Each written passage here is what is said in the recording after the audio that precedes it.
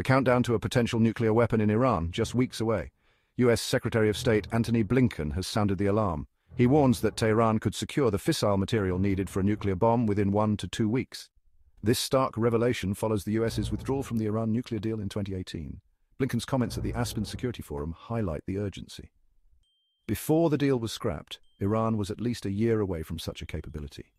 Now, the timeline has dramatically shrunk. Iran's stockpile of near-weapons-grade uranium has surged. According to a UN report, Iran has over 140 kilograms of uranium enriched to 60%. For a nuclear bomb, it needs to reach more than 90%.